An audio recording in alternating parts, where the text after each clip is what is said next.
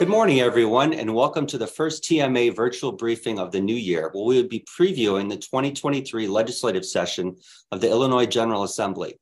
My name is Rich Carter. I'm TMA's Government Affairs Consultant, and I'll be the moderator for today's briefing. We're joined by TMA State Lobbyist David Curtin, as well as a very special guest, House Republican Leader Tony McCombie of Savannah. Good morning, David and Leader McCombie. Good morning. Great.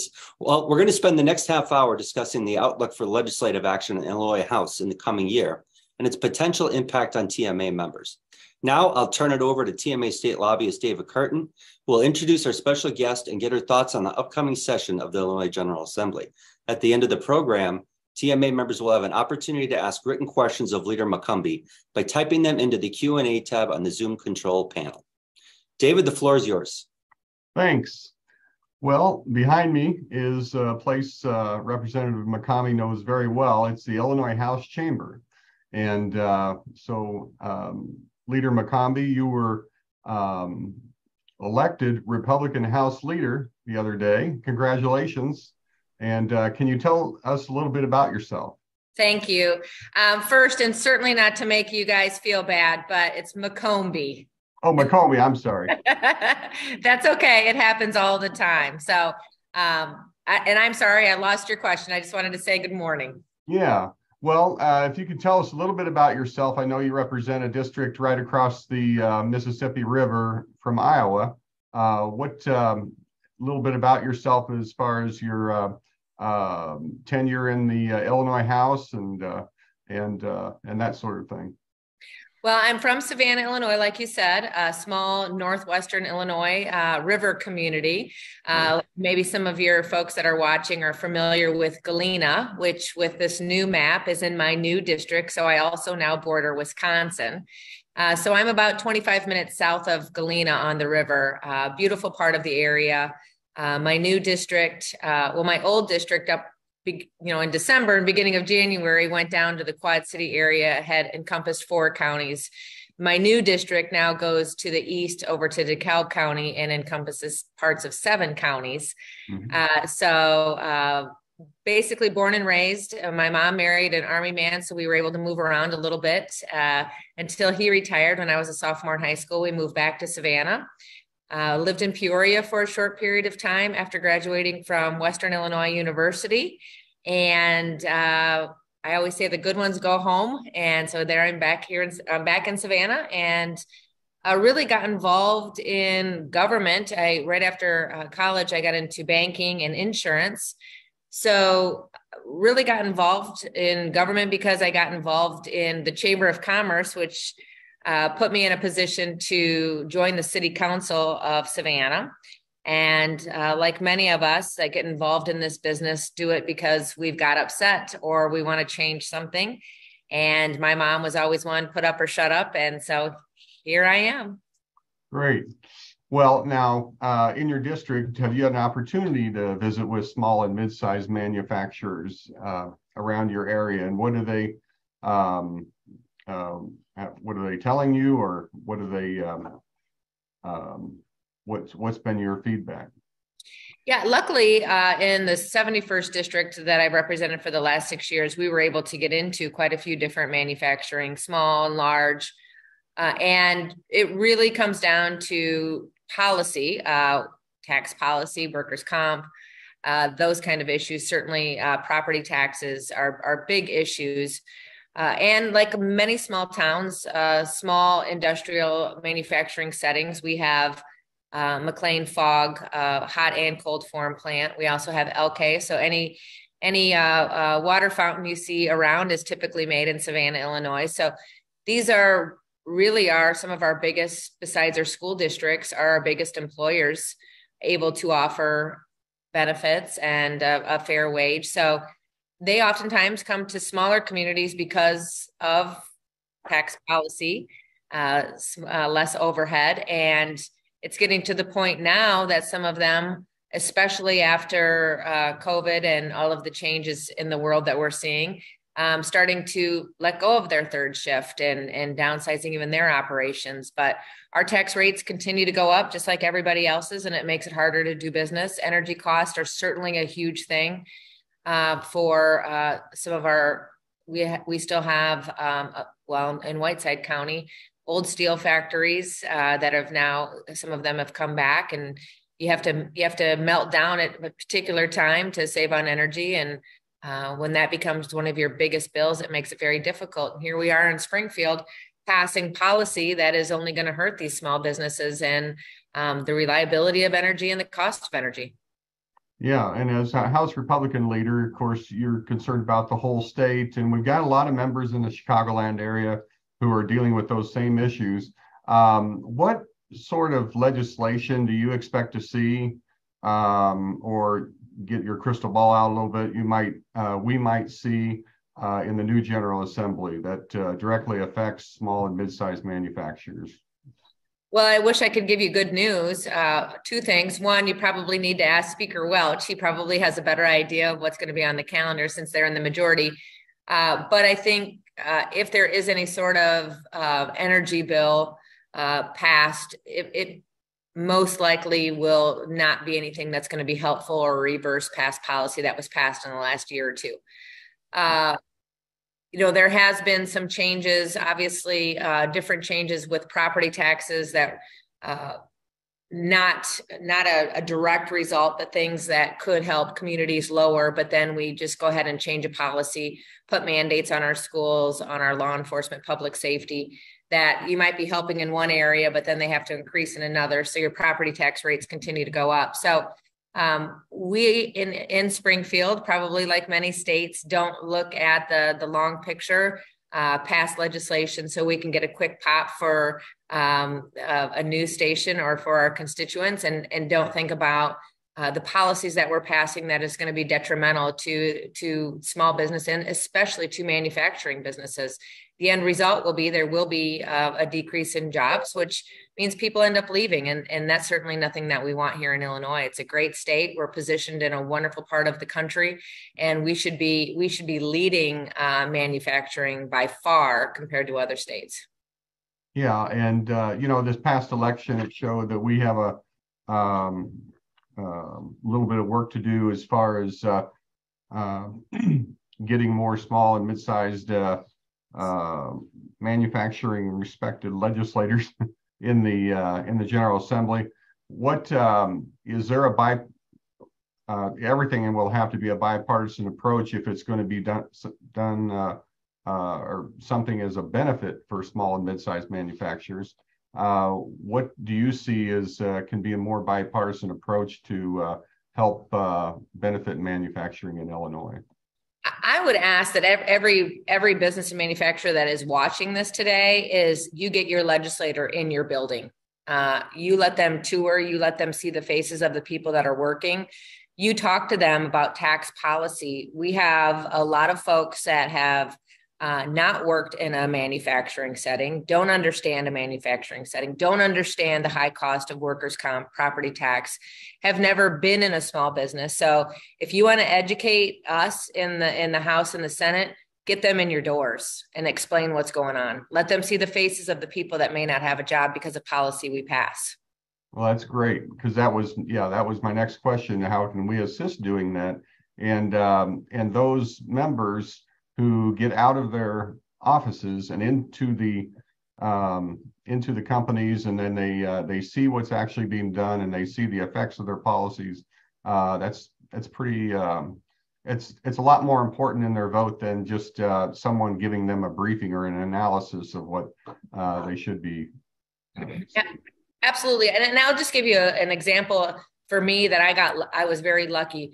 I was elected in 2016, and at that time, I have Cordova nuclear plant. And so we have, it's a huge economic impact to our region, of course, let alone the reliable energy.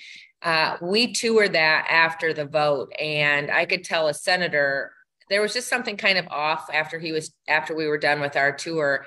And all of a sudden it dawned on me. I said, "You voted no on that bill."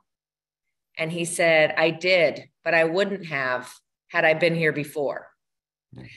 So that really showed me right then and there that I need to get into every sort of setting that I can get into, whether it's a farm, whether it's a processing plant, whether it is a small manufacturer making small parts for Ford Motor Company, whatever it is. Get in there and meet the people and talk to them, because if you don't do that, you're not going to know. And then you have deniability when we're sitting here in our seats, and you can say, well, nobody told me, nobody showed me, nobody educated me, because legislators sometimes don't take that initiative, which is unfortunate. So I can tell you in this position, I will certainly push our Republican House members to get in their district. We have several new members around the state. I will push them to do that.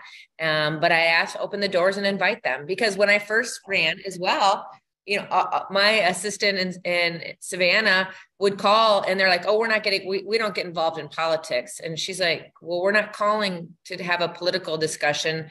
She's coming in her official capacity and actually cannot talk politics. Yeah. So keep the politics out of the visit and just educate us. Yeah. And we do have a great program. Rich Carter does run a great program to try to do that. And some of the, sometimes it's successful. Sometimes they feel like they have to, clean up their place and have their best on to host a legislator. But the legislator just wants to get in there and learn about what they're doing and ask, kind of look them in the eye and say, what problems are you really having, rather than quoting press releases or something like that. Well, let's see, before we go to questions, what would you like our members, just generally, are there any general messages that you would like our TMA members to know before the new session, it has already kicked off, but really gets underway? I think it's going to be important for in Illinois, being in the minority. We have 40 out of 118 seats in the House, so we will really be pushing for a seat at the table. There's a lot of preconceived notions, not to get political, but there's a lot of preconceived notions about Republicans, and we're going to work really hard at having a seat at the table. We have a great group of members who range from doctors, farmers, realtors, attorneys, and we want to be at the table. We have a lot of insight and knowledge to give. With us having some seasoned members, there's a lot of new folks here and who have never had to be hungry, whether it came to their checkbook or their bellies. So we're really going to be pushing to have a seat at the table, hold our friends on the other side of the aisle accountable, and hopefully offer solutions that I'm more than happy for them to steal and run, so we can actually have some good policy this year and look down a long-term plan. Great. And before you turn back over to Rich, just wanted to make a comment that when I'm lobbying and you're seeing me run around there in the Capitol, when I do talk to legislators about the differences between the big manufacturers and the small and mid-sized manufacturers, I kind of see the lights in their eyes on some of the issues that we deal with that are, contained in some bills that might be bipartisan. And so I think there's an educational thing going on too that's really good. But, and I would just say, don't assume people know. I've been here 6 years, right? And in this new position, I have not been on any Medicaid working groups, any health committees or anything like that. And one of the biggest parts of our budget is healthcare. So now I'm not only trying to learn this job, but I'm trying to learn that piece, because that's going to be a huge part of the year as well. So don't assume we know anything.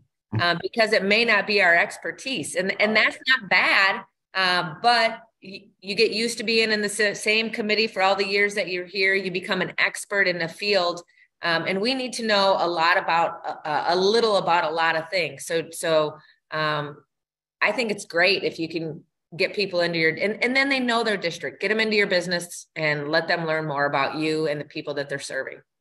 Great. Rich? Great. Well, thanks, David. Now it's time for questions and answers with TMA members. Those of you who are on your computers, or if you're using the mobile app, you can type your question and submit it through the Q&A tab on the Zoom control panel. I'll read the questions and ask the leader to answer them. In the meantime, I'll ask Leader McCombie the first question that was pre-submitted by a TMA member. The question is, earlier this month, a Senate Democrat from Chicago announced he was drafting legislation to revive the progressive tax constitutional amendment that failed miserably in 2020. Governor Pritzker appeared to be lukewarm to its revival, but with Ken Griffin gone, there's no one to match the governor's spending if he wants to ram it through again. Do you think the Democrats will actually bring a vote to put it on the ballot again? And if they do, what do you think the chances of passage will be? Leader? I absolutely think they will. Absolutely. Which the people spoke regardless of the amount of money. So we will certainly be educating folks, getting people out. Your voice, if people did not think their voice mattered, it certainly did during some of the overreaching policies during COVID. People spoke up. People are more educated. This you can put all the money in the world on it, and the people will show up and shut that down. Even Iowa now has gone to a flat tax. Our way that we tax people is the only non-regressive system we have in place, and here they want to change that. So we will certainly be working hard on that, and you're going to hear from the House Republicans on Tuesday morning just about this topic. That's great. Thanks, Leader. Again, if you'd like to ask a question, please type your question in the Q&A tab on the Zoom control panel.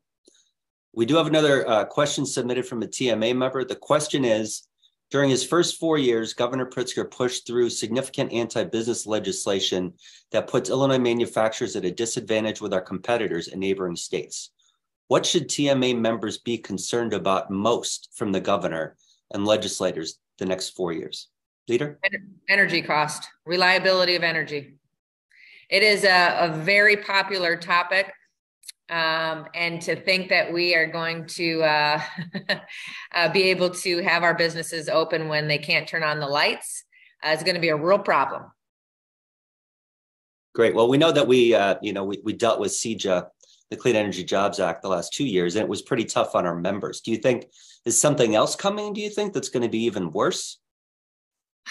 Well, I don't think they're going to. Yeah, possibly. Absolutely. They could up the years. They could, there's a lot of push on the federal side. They could change the dates. They could be looking at closing down the nuclear facilities. I mean, that might be a push. I'm certainly not trying to scare anybody, but not only is this a state issue, this is a federal issue. So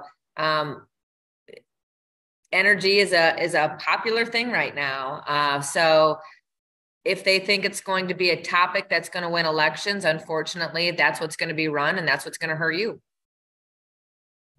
Great, thank you.